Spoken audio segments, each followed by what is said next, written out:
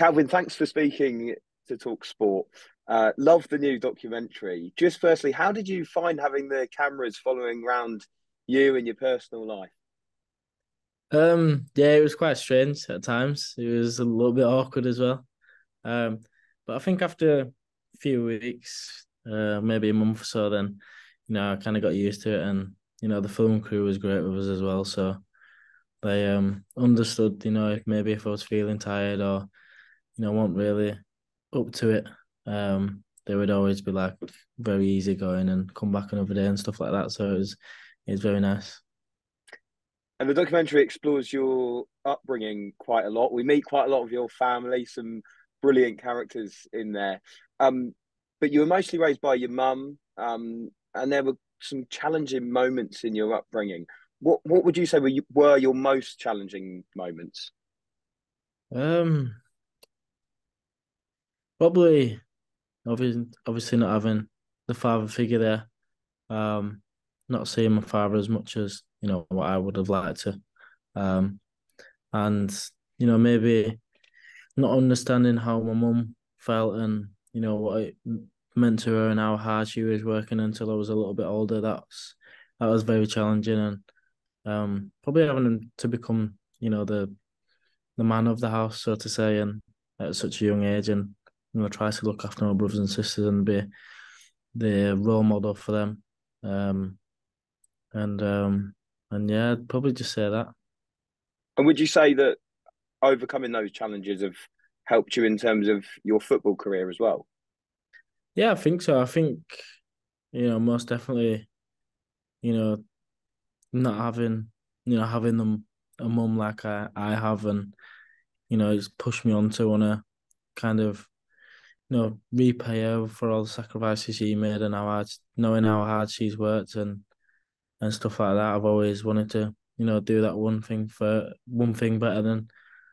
And I kind of manifest things as well. So like when I say that I'm gonna do something, I kind of just make sure that I go out my way to do that and and achieve that. So yeah, I'd probably say yeah. There's a brilliant bit in the documentary where she's moved into your house and she can't work the hob. Has she worked out how to use it yet?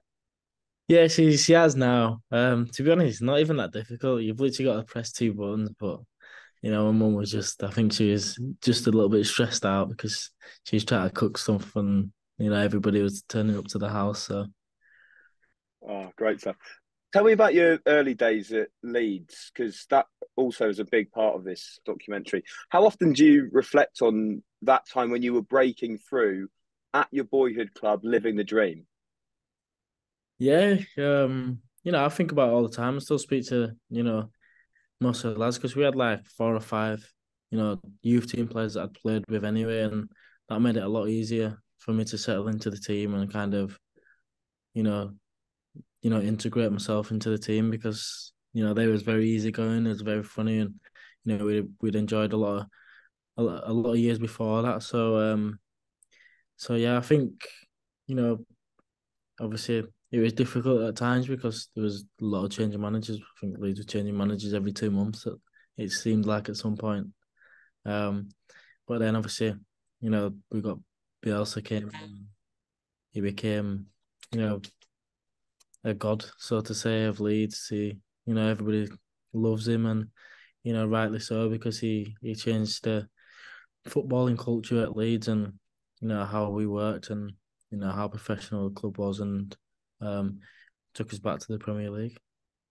And Bielsa is someone who's credited with taking you personally as well to that next level. What are the main differences between working under Marcelo Bielsa and Pep Guardiola? Differences. Yeah, differences. Yeah.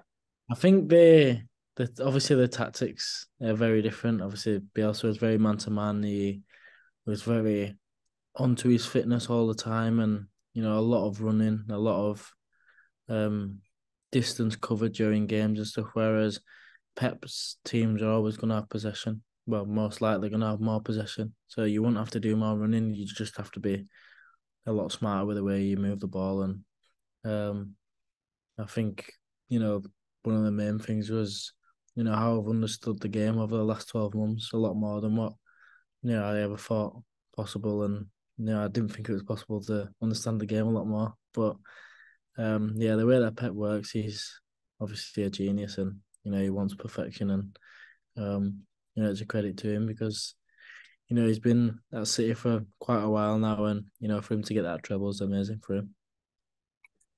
It's funny hearing you say there that you've learned more about football than you'd even imagined, because it sounds a lot like Jack Grealish at the end of his first season as well. And there have been some comparisons about that. There's a comparison of that in the documentary as well.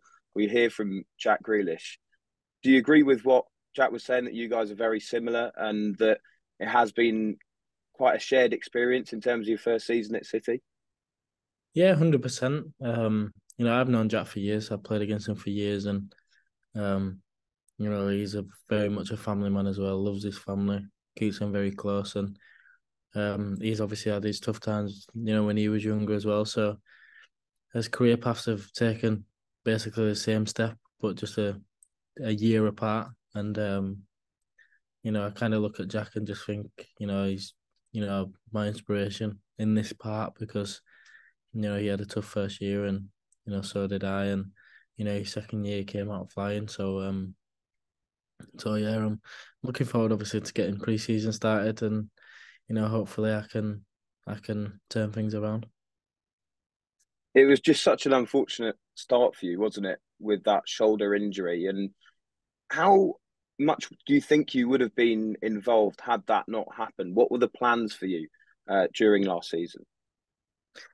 I'm not too sure, to be honest. I had obviously gone into the season knowing that I'm going to start every single game and play every game, but I kind of thought, if I get the opportunity, then there might be a couple of games where I have a good little run, and just to play more minutes and be involved a lot more. And when the injuries came, the first injury came, I thought, oh, it's not too bad. It's only you know first time I dislocated my shoulder since before the Euros, so I thought it's not really going to happen again. And then 2 weeks later, it happened again. So then I was like, oh God, here we go. So had to get the operation, and which, to be fair, Pep was the one that he said to me, I think it's a good idea that you get this operation because even if you are fully fit for the World Cup, you might still go, you might not go, but then at least you're fully fit for when you come back. And I'm glad that I did make that decision because it's all working fine now.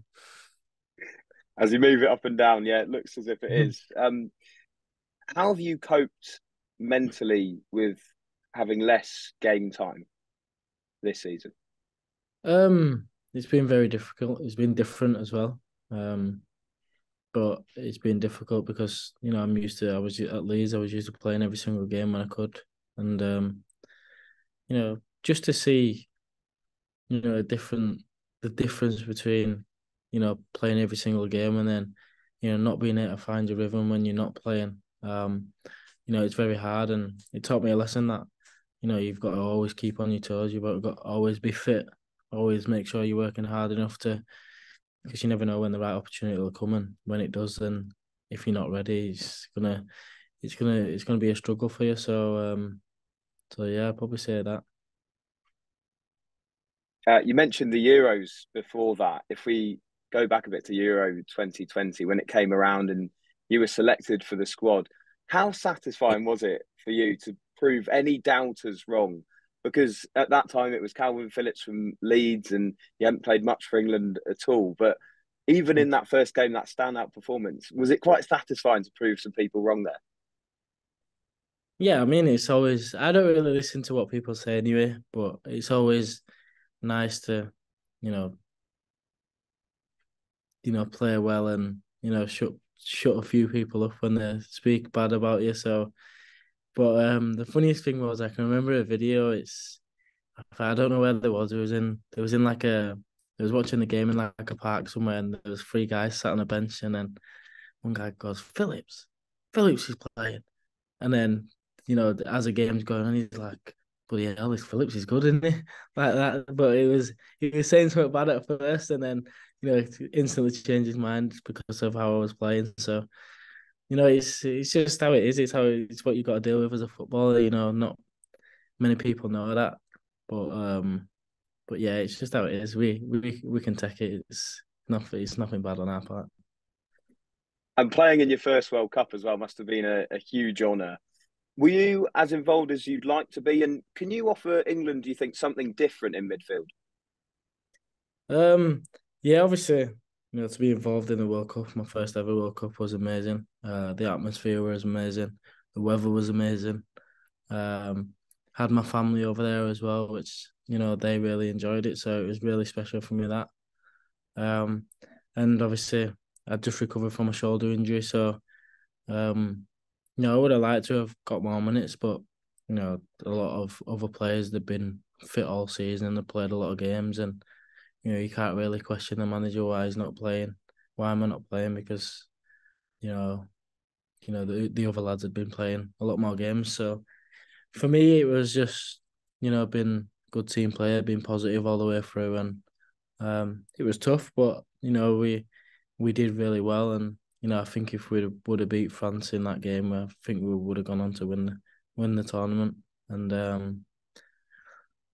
yeah, that's probably Yeah, all. how confident do you think England fans should be about the Euros next year, given what you've just said that we maybe could have gone on to win the World Cup had we beaten France? Yeah, I think we can be very confident. As you can tell, we've got some amazing players, and one player that stands out for me is obviously Jude Bellingham, who just moved to Real Madrid. He's an amazing player, and he's gonna be a real superstar. I think when he gets going at Real Madrid, um, and obviously for England as well, he's gonna be one of the star players. And I just hope everything goes well with him over in Spain, and hopefully we'll see him soon. And yeah, I'm looking forward to seeing him again. What's he just quickly? What's he like to play alongside? It's just so easy. It's just so easy because you just have to give him a ball. You can give him a normal pass and he'll dribble five players and then create an opportunity, and we get a goal maybe. Or but he was so even in the Euros he was there. Obviously he was very young, but I can remember speaking to him, and I can just remember saying to him like, don't worry about it, because your time is gonna come. It's gonna come when you know if you keep on working hard, you keep on, doing the things that you're doing. There's no doubt that your time will come, and the player that he is now is just incredible. So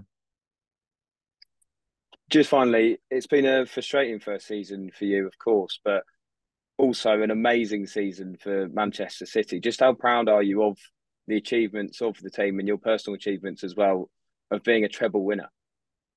yeah, I think obviously it's been difficult, and I've struggled in some parts of the season, but I think for me, I've worked hard all the way throughout the season, and I think you know the rewards at the end kind of made it a lot more sweeter because we did deserve it, and the way that the team performed over the full season was amazing. And yeah, obviously a treble winner. I never thought I'd say that in my lifetime, and I don't really know how we can better it, but if we can in some way, it'd be also another unreal achievement. So hopefully this next year we can do just as well.